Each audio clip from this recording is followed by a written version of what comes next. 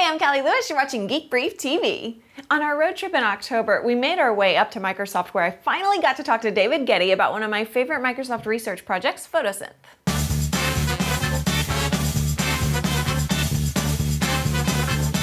David, we've talked about Photosynth on Geek Brief before, so I think a lot of people are kind of aware of it, but there are going to be some people in our audience who aren't sure what Photosynth is. Can you kind of give us the overview? Sure.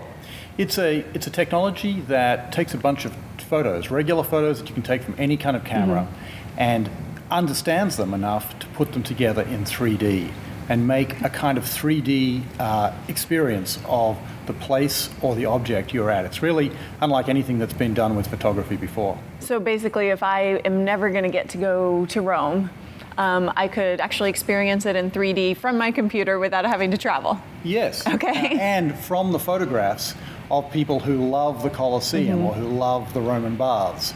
That's the thing about it. It's not synthetic.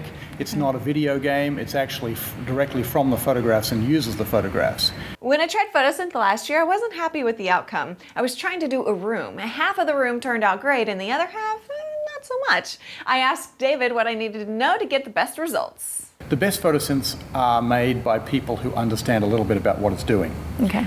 And on the flip side of that is, the photosynths that have been made by just crawling the web and finding lots of photos at one site are okay, but they're not really compelling because it turns out that everybody essentially takes the same photo of Notre Dame. People want to stay in front of it, they want that, or maybe it's the rose window, or it's the door, it's usually the front. Okay. When you scour the web and you look for who's taken photos around the back, very few people. Oh, okay. So, you know, we did a little research and we compared the work of one person who's shot for an hour on a major landmark, and then compared the quality of that photosynth to the best one we could make out of 50,000 photos that were taken on the web. The determined person, the person who knew what they were doing, actually did a better job. Okay. So it's not, as much as it sounds really appealing to think of this as a crowdsourced technology that just sort of wonderful things just emerge, we're not quite there yet. Okay. We're at the place the technology is emerging where somebody who spent an hour reading and practicing can make a great synth, but they don't happen kind of without a little bit of forethought. So my mistake was that I didn't take enough photos to get a good synth, and I didn't overlap my shots enough, which I learned when David demonstrated the right way to shoot. I'm going to start by just shooting a panorama of the room. Now, many people have done panoramic software.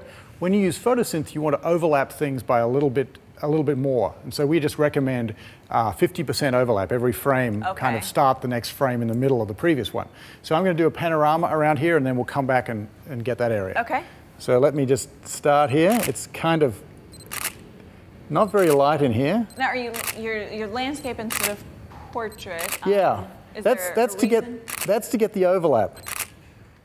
You know, a lot of people shoot panoramas in portrait, but it's hard to get, you know, you get more vertical height, but you don't get much overlap that way. Okay. So that's actually one of the tricks we recommend is do your panoramas in landscape and then move in to get the details or do another layer up because it stitches it all together automatically. Okay, so you could overlap 50% up or down. Yeah. Okay. Exactly. Do many people do the floor? If the floor's interesting. You know, it's sort of like...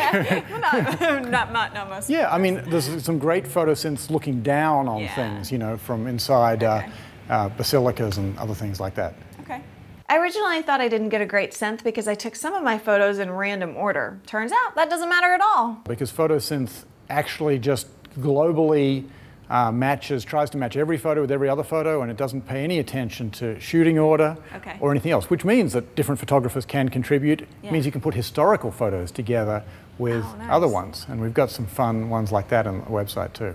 If you'd like to give Photosynth a spin, the website is photosynth.net. Here's how it works. This is the Photosynth website, and this is the place where you see synths, but this is also the place where you make them from. So I press Create here, and it gives me a little bit of instructions about how to do it. The fact that by default things are public. Of course, I can make them unlisted, but we're going to make this one public. And then I press Create a Synth. And this is going to bring up an application that I installed earlier. This is the Photosynth, if you like, the thing that actually makes them. And it does a lot of compute, does all this photogrammetry stuff on your computer. As you'll see, I've got an account on there, and everybody has their own account. So I'm going to start a new synth, and this is simply you just take photos from anywhere, and I'm going to find the photos we just shot, which I think are here, and let's just quickly look at them. Let's give it icons. These look like the right ones, and I'm just going to select all of them and put them in there, and you see there's about, well, it says there's 83 of them. So this will probably, on my laptop, this is probably going to take about 10 minutes to compute. And I have to apologize because, Callie, you look a little bit yellow here, but there we go. And we'll call this the Photosynth test for Geek Brief. And I'll give it tags later. I'm going to make it public, and I just press synth.